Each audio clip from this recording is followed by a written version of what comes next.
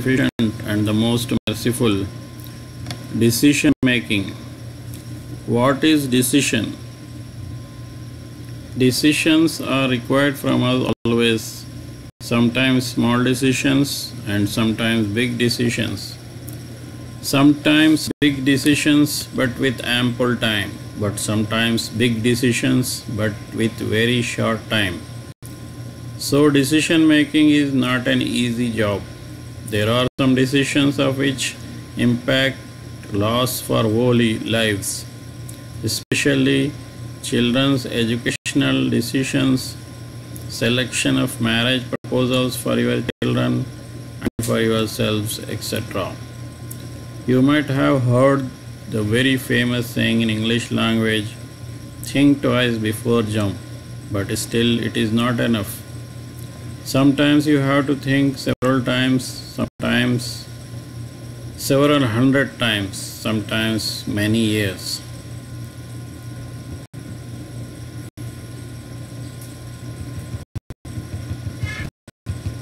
Sometimes you do not have in your hands to decide.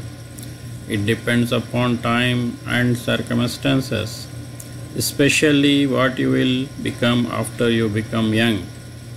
Did you have the education of your choice? Did you have the desired work?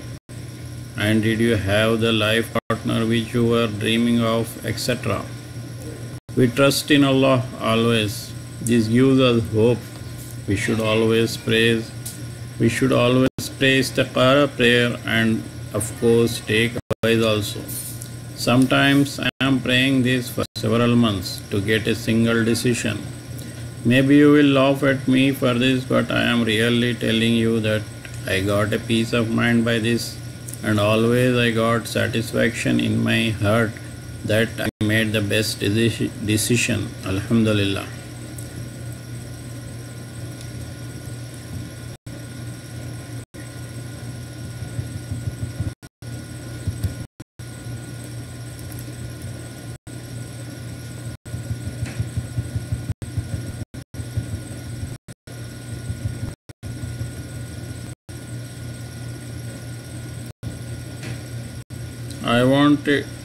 I want to tell a story of Prophet Muhammad sallallahu alaihi wasallam's time. A guy came to him and asked him that what he should ask or pray with Allah for himself. Allah's messenger asked with him whether you are married. He replied, no. Then our beloved Prophet sallallahu alaihi wasallam advised him to pray, request with Allah to provide him with pious good wife.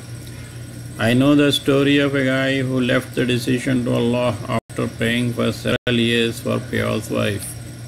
He informed his mother about his 3 choices. To his surprise, they all rejected him. Finally, he informed his mother that he will go with her choice. By the grace of Allah, after several years, he is always thankful to Allah that He granted his prayer. Due to his istikhara prayer, He protected him by changing the hearts of those people. So advise to young people to trust in Allah and always seek Allah's advice in each and every matter, small or big. Last but not least, I want to remind a famous saying of our beloved Prophet sallallahu alaihi wasallam.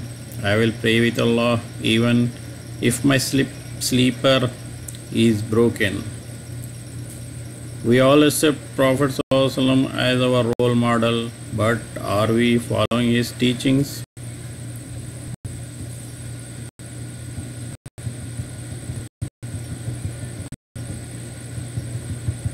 Praying with Allah to guide us always. Ameen. Allah Hafiz.